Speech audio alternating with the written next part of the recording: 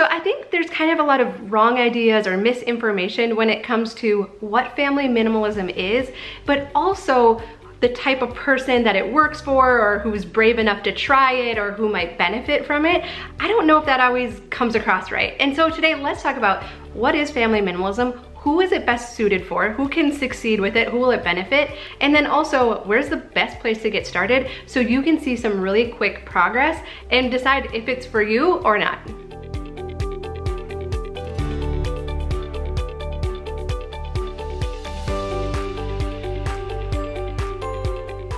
Well, hi, I'm Dawn from The Minimal Mom. We love talking about family minimalism and tips and tricks to simplify your house quickly, how you can make it work for your family, how you can make it stick, and also some of the really awesome benefits. And so what's funny is that I've had this channel, I've had a blog for, I don't know, 3 or 4 years now, and I've very intentionally not told any of my friends and family about it because why? Because I didn't want any of them to think we were weird. And that was one of Tom's caveats in the beginning, was he was like, you can highly simplify our house, but just please don't make us look weird. And I think that is probably one of the biggest misconceptions when it comes to minimalism, is that we're gonna look weird, right? Someone's gonna walk in our house and be like, oh my goodness, where's all your stuff, right? Were you robbed? Are you moving? And we never want to be weird. Well, I take that back. Some of us have a higher threshold for it than others, but I would say at the end of the day, most of us don't wanna look weird, right? And I totally get that. So today, let's talk about what is family minimalism, who is it best suited for, and where's some great places to get started so you can just kind of test it out for your family and see if it would be a good fit. So what is family minimalism? I like to think of it as only keeping the stuff that we actually use and like in our house. So just keeping the stuff really that we have a value for because we use it, it makes our life easier, or it makes our house enjoyable to be in. What it's not is, it's not actually depriving ourselves or making our life harder. Like, well, I'll reduce all the stuff in my house so that it's easier to keep clean, but you know, there's gonna be times where I'm not gonna have the things I need and it's gonna make life harder. That's not it at all. We still have our computers. We've kept our microwave. I'm totally okay with that. But we have just enough plates and dishes to cook the meals that we need to, but not any extra, so we don't get stacks and stacks next to the sink. And so here's how I like to think about it. Have you ever gone to one of those places where you can pan for gold or for fool's gold? And so they give you the pan and you dip it in the little stream and you get some sand and rocks and then you sift it, right? And you shake it and you shake it, and then the gold or the gold painted rocks kind of, they rise to the top and all the other stuff gets sifted out. And that's kind of what I think the process of going through our house and simplifying and minimizing our house is it's kind of just shaking everything out. What stuff aren't we using? What did I buy thinking it was gonna be awesome? And it did not, it was clearly falsely advertised, right? It did not live up to that expectation. So as I'm sifting, what do I need? What makes my life easier? And what things am I keeping out of guilt because I paid money for it?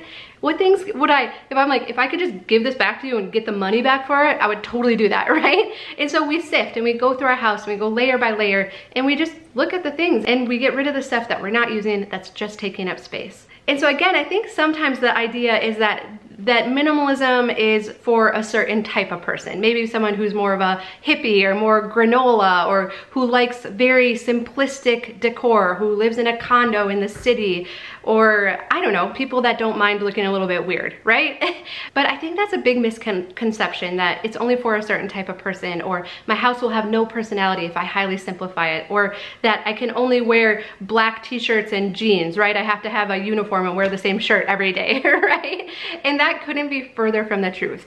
Really what minimalism is it's a makeover on your house. It's a simplifying process so that you can enjoy your house again, that your house feels plenty spacious and big enough so that you don't fight with other people in your house about keeping it clean and it always being cluttered, so that it feels more peaceful. Scientifically, if you look at the facts, when our spaces are cluttered, it releases the stress hormone in our brain. And so if you ever feel stressed out in your house, a little bit anxious, then it could be the stuff around you. And so minimalism is really saying, I value my peace of mind. I value time with my family. I value my relationships more than the stuff in our house that's filling it up, cluttering it up, that I don't actually even have any value for anymore. So really, at the end of the day, it's a way to promote the things that you like, that make your life easier, that you enjoy having and maintaining and keeping track of, and getting rid of that other stuff that's just found its way in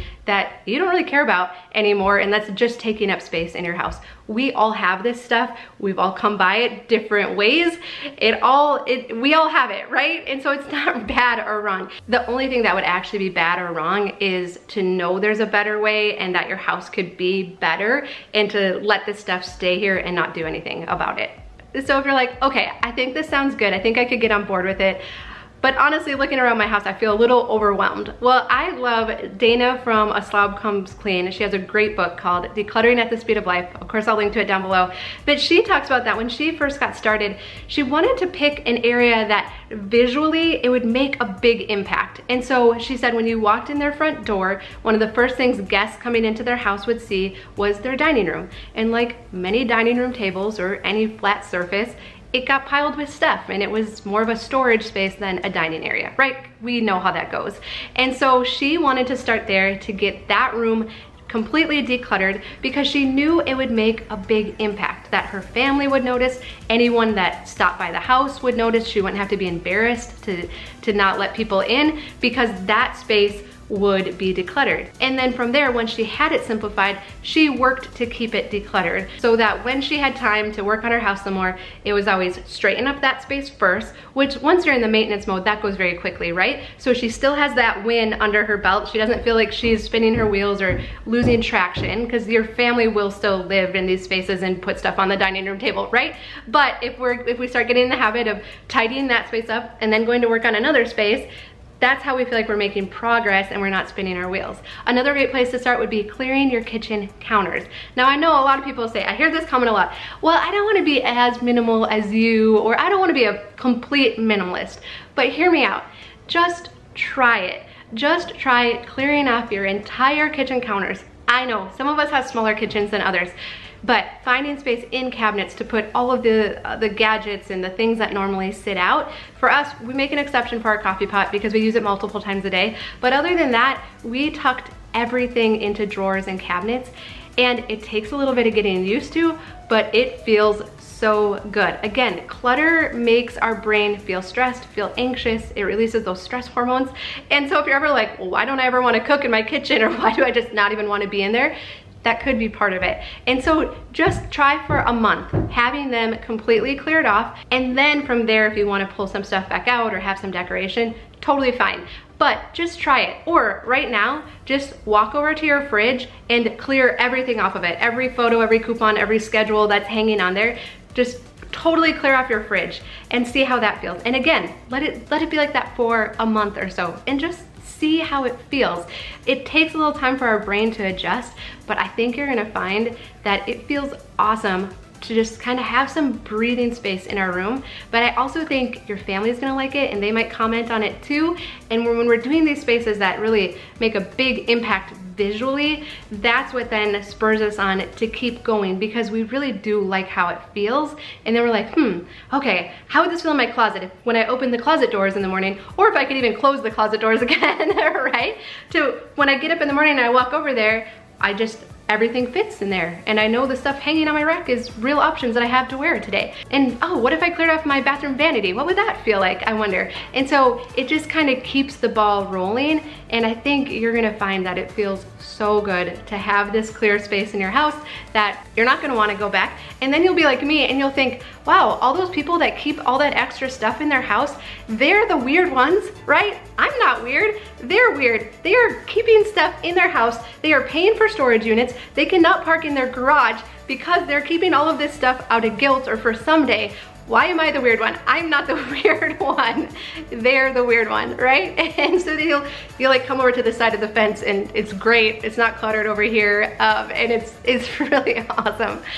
So I do hope this helps a little. I hope you subscribe so that we can spend some more time together and we can go through kitchens and bathrooms and clothes and kids' clothes and toys and all of that together. It's so much better when we do it together. I'll link to Dana's book down below. I think it's awesome. And I think if this is something that you want to start, or you've started but you've kind kind of, you know, got bogged down and spun your wheels, it's always helpful to keep this information in front of you and different ideas and tactics. Different things click for different people. So any resource that you can consume while you're going through the process, I think it just makes it a whole lot easier. So surround yourself with people, even if it's virtually, that are on the same path as you, and it does make it go a lot easier. But a thumbs up is always the best compliment that you can give us. I do hope you subscribe so that we can spend more time together, and I'll definitely look forward to visiting with you again soon. Coming up on Friday, we'll tell you which project we picked. I think we're gonna be in trouble a little bit. So anyways, that'll be coming up on Friday. But I love you, and I'll visit with you again soon.